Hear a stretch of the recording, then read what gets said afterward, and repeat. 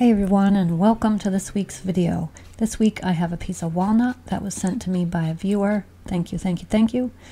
I'm going to be making a walnut salad bowl, and if you stick around to the end you will see all the trials and tribulations and mistakes and how I fixed them and all that good stuff. So make sure you stay to the end.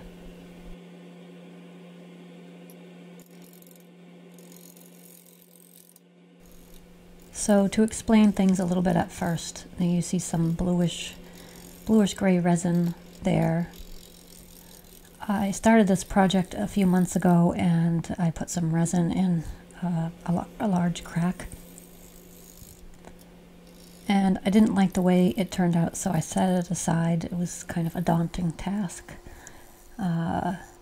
So here I am removing that blue-gray resin and going to be starting over and using resin again in a different color and try to bring this thing to life.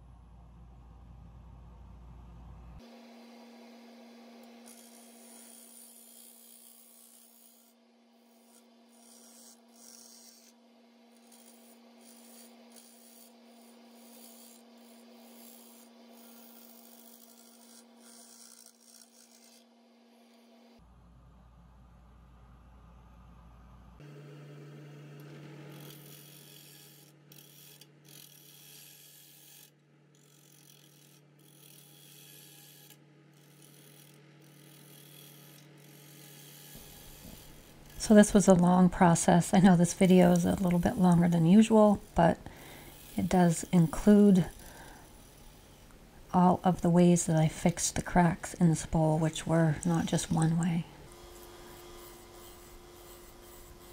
Anyway, starting here with the Carter & Son bowl gouge. This walnut was very dry and very dense, and I had to sharpen, I would say, probably 8 times, maybe 10 throughout this whole project.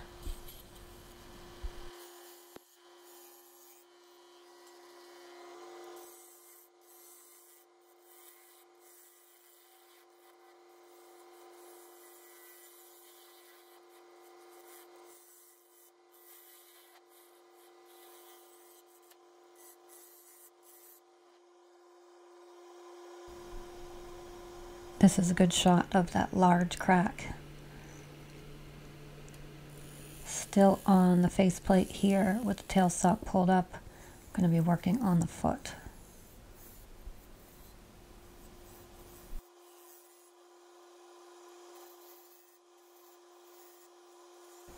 Hey, if you haven't yet subscribed, please hit that subscribe button. It really helps me out. Helps me keep making these videos every week. Hit the thumbs up button and the little bell icon so you can get notified and not miss any content. Working on the bottom here, I am going to be turning a mortise and a foot.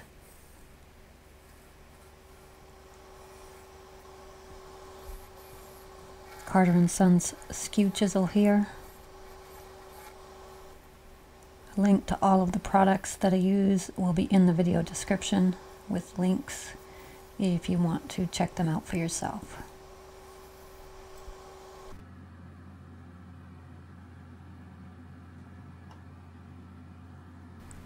You can really see how large those cracks are. This was a really, really nice piece of walnut, so first time when I started it and didn't finish, I was kind of worried that I wouldn't finish it, but you get the courage after a while.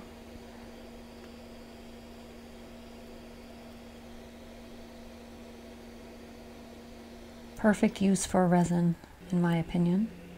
Using the Total Boat 2-to-1 medium hardener and pure white pigment from Black Diamond. Looking for a contrast between that dark, rich brown and the white will hopefully do that. Now, of course, there wasn't a perfect way to do this, at least not one that I was patient enough for. So I filled as many of the cracks as I could and left it overnight. Looks like a mess, but that's what happens when you work with resin.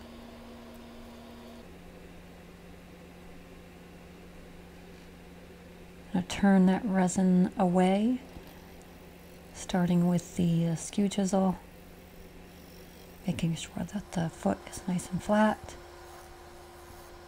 and that the mortise is nice and clean and crisp.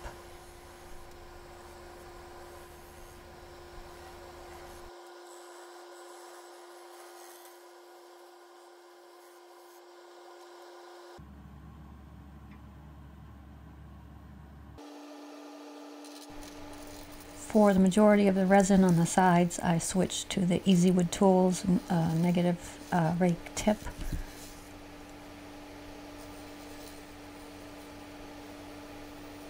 And just turn most of that away. I still have a bit of shaping to do on the side, which I will do with the bowl gouge still. Using tuck tape here to get a piece of the crack that didn't quite fill with resin. It was in a weird spot. Now I could pour resin in here now and wait. I was a little bit too impatient. I wanted to finish the bowl the same day, so I didn't want to wait overnight. So I decided to use Easy Inlay. It would match that white pigment really well. So I used the Easy Inlay and some Starbond CA glue in the thin and some accelerator. It worked great. I was able to turn it within minutes. And there are a few other smaller cracks that I decided to fill as well.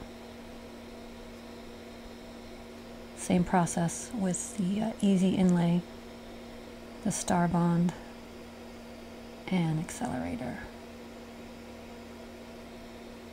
I have a coupon code for Starbond if you're interested. There is a link in the video description. It's great stuff. I have a lot of different products. So another mess, and I'm going to be turning it away, starting with the skew chisel.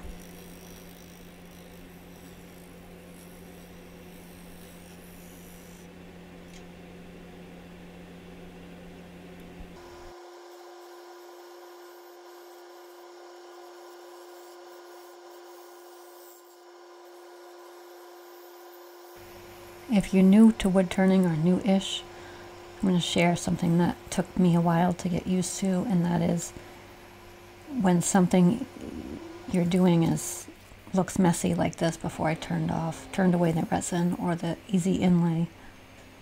Easy to get frustrated.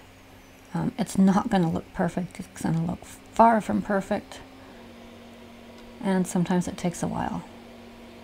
So don't give up if you start something and it's messy, and you just have to keep going. Well, at least that's how I learned.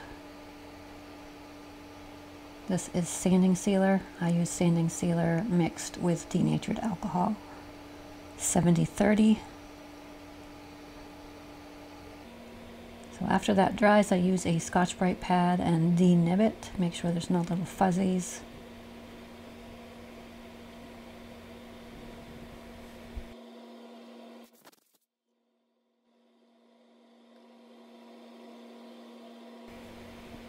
And using the Axe abrasive paste, which I use on 99% of my projects. I do have a discount code for Axe as well in the video description. Please check them out. You'll be glad that you did. And this is the Axe polishing step 2.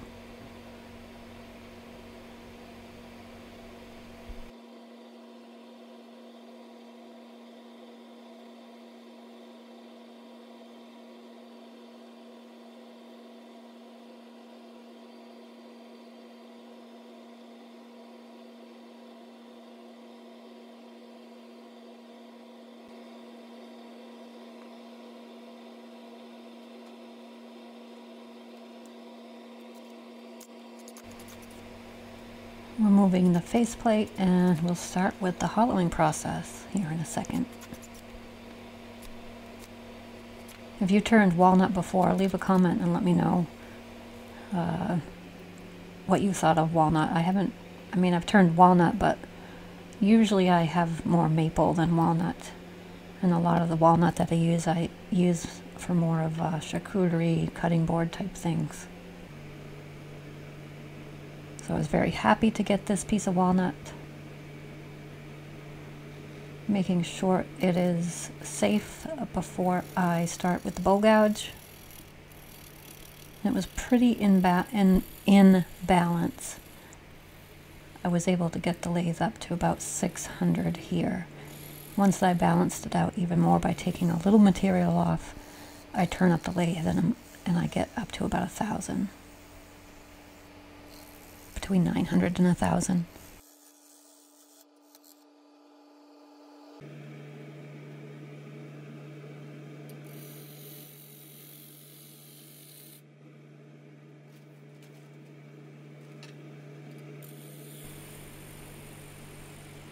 Starting the hollowing process with the bowl gouge here.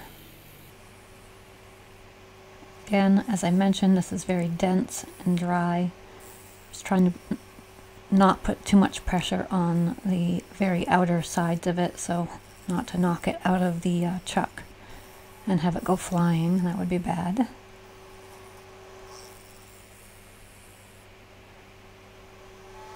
Turning the lathe up to speed a little bit.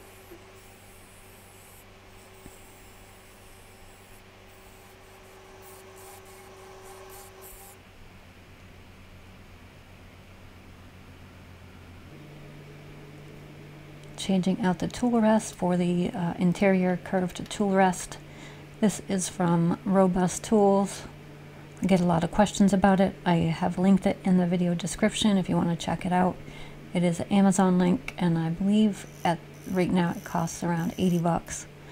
So there's a link to it if you want to check it out. Just so much easier to do bowls, even if they're not deep bowls. This one is not particularly deep, but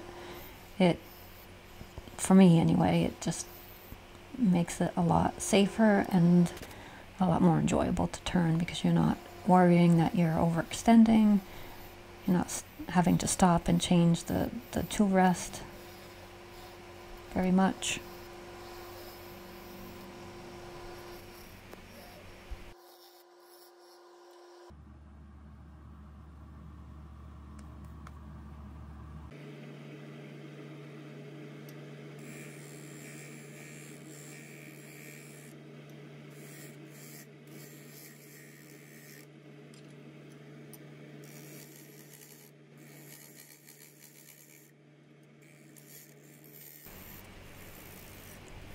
So as usual, I use mostly this Carter & Son bowl gouge and the skew chisel a little bit, but mostly this bowl gouge. It is a 5/8 U-shaped bowl gouge. I'm not sponsored by Carter & Sons or anything like that. I just really like their tools. Using the calipers to determine the depths and the wall thickness, so I don't join the funnel club anytime soon. Or at least I don't become a repeat member.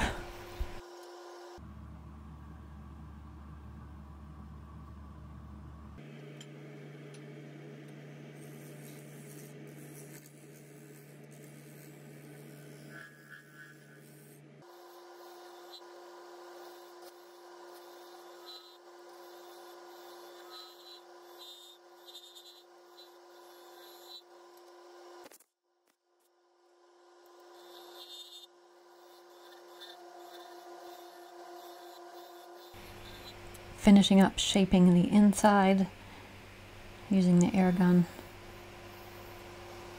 and finalizing the interior curve.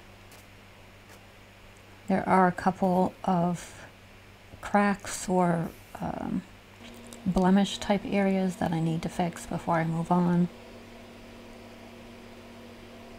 So again, I'm going to use the easy inlay process with the Starbond CA glue. This was pretty straightforward since I could take it off the lathe and lay it flat. Made it pretty easy.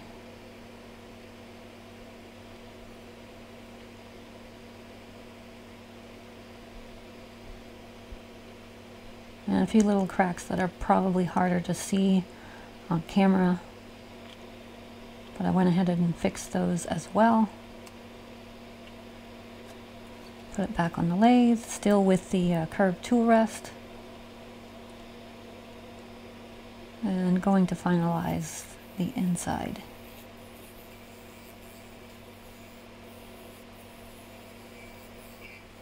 So of note, and because you see all that dust and I'm sort of covered in it, I do have a dust collector, 2 air filters going, and I also have the AirTrend Pro shield on. You can't really see it, but so there it is. So I am well protected. My lungs are well protected. I wish I had purchased the AirTrend shield long before I did, which was a few months ago. It's linked in the video description. It was a bit of an investment. I waited till it was on sale though. I got it for $3 something US dollars. So worth it though. Your lungs are definitely worth it. And now on to the Axe abrasive paste. See me use this a million times if you've watched anything on this channel. Really brings these pieces to life. It's amazing. Works great on walnut, on maple. Last time I used it on a redwood. It's just really great stuff. Easy to use.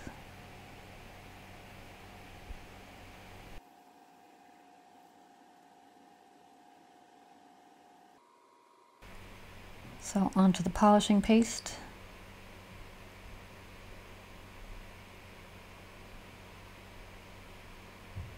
And you can just watch the sheen start to really build up.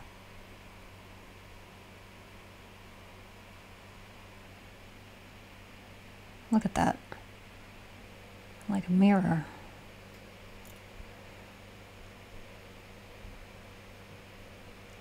A few close-ups here, and then there'll be some beauty shots.